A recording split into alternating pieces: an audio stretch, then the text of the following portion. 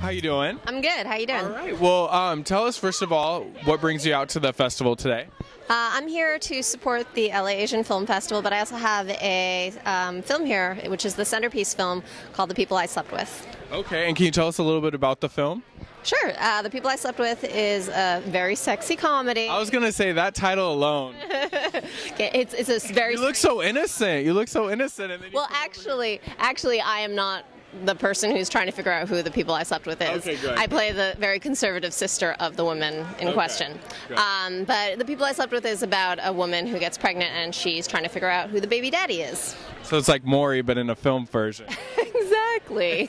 Okay, well, I'm glad it wasn't you. And what is it, how excited were you that this was one of the films selected to be in the film festival? Oh, it's always exciting whenever your film finds an audience. When you first do a film, I mean, at least when I first do a film, you don't know what's going to happen. It doesn't have distribution.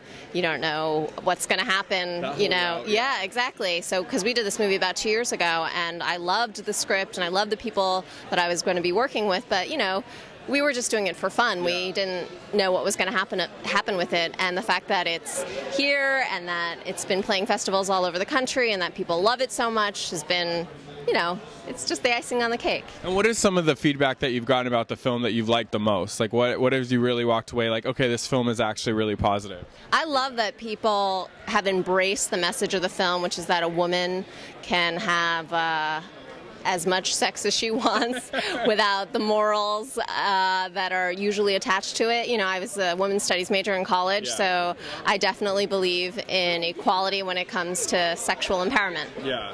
And so has this been your focus? Where do you guys want to take this film after it's done with this festival? Well, this film actually was acquired by Logo to be shown on cable, so we're incredibly proud of that. Is there any gay characters in it? Is that why they picked it up? Or? Yes, Wilson Cruz is in it, and that's another thing I'm really proud of. There's a very prominent gay wedding scene, and it's just normalized, and it's terrific. Yeah, because especially in California, we had the whole Prop 8 and stuff. So. Exactly.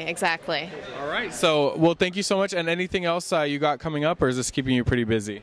This is keeping me pretty busy, but I've got 2 other films in film festivals, one that's going to be on cable pretty soon, on video on demand, called White on Rice, and I'm about to shoot another movie called Surrogate Valentine with that director.